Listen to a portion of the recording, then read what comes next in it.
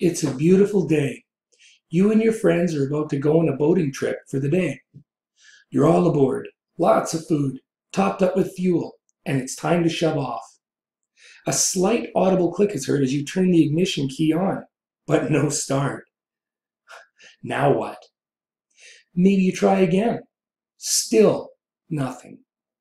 You take a quick peek in the engine compartment to see if something is out of place. What am I looking for? I think we've all been there, even with our cars. Hello everyone. My name is Stephen Muise. I am a certified marine engine mechanic, a fourth-class marine engineer, and Red Seal heavy-duty mechanic. I've been in the industry for many years, and I've experienced all kinds of mechanical failure on the open water. It wasn't long after a couple of years of working as a volunteer Coast Guard auxiliarist, I saw the need to better prepare and educate people for the many unforeseeable mechanical and electrical failures that happen on powerboat vessels, as well as other safety-related issues. Well, I decided to create and develop a course around first-time diesel boat owners and others alike that have little or no training on this very important subject of troubleshooting marine diesel engines and safety-related topics. I used the Power Squadron as a prerequisite to qualify for my course. The Power Squadron course has a lot of significant information related to marine terms and navigation, as well as many regulated safety requirements, making it possible to enjoy your boating experience. They are all over the country and pretty much in every city or township. Ownership of a marine vessel can be a costly venture, most of which is due to the expensive maintenance. Many a boat owner, including myself, have had to reach real deep into the pockets to pay for some part or correction that could have been easily prevented by performing some simple maintenance procedures. Pleasure boat owners are not necessarily mechanical minded. They are more like the majority of car owners.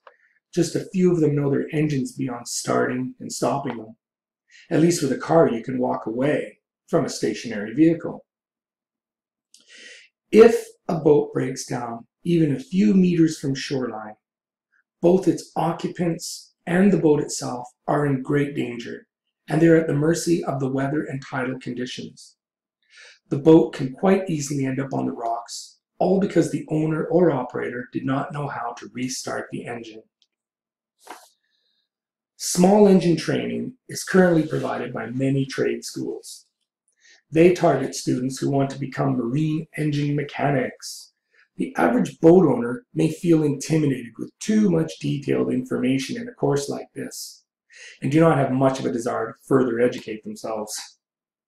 Let's face it, boating is supposed to be fun and not inundated with so much technical information that we lose focus on the real reason we want a pleasure boat. The sun, the surf, the adventure. A course to increase the safety and better understanding of basic troubleshooting should enhance this ideology. Which brings me back to the need for a more direct approach to the day-to-day functions of boat ownership. Let's not be overly concerned about deeper-rooted problems that may or may not exist.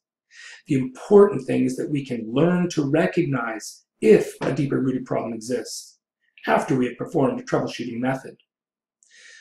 The problem with most courses offered is that they target land-based engines and do not cover problems faced with operating these engines in a boat.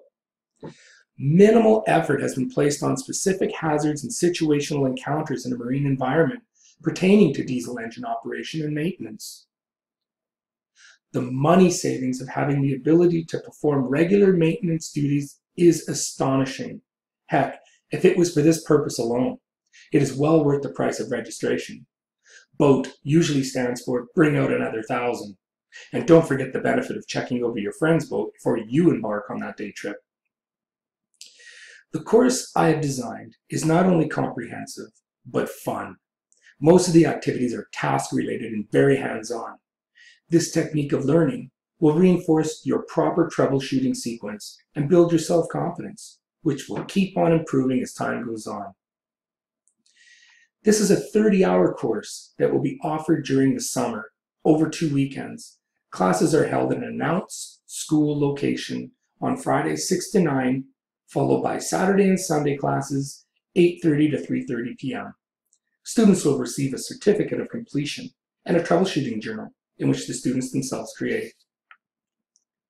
Students will participate in both classroom and shop environments to practice and then demonstrate the learned skills on a marine vessel.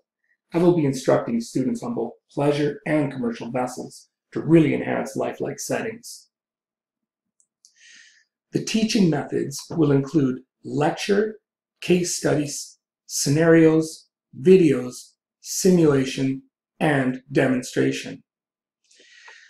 This course will include approximately 40% classwork and 60% demonstrated ability.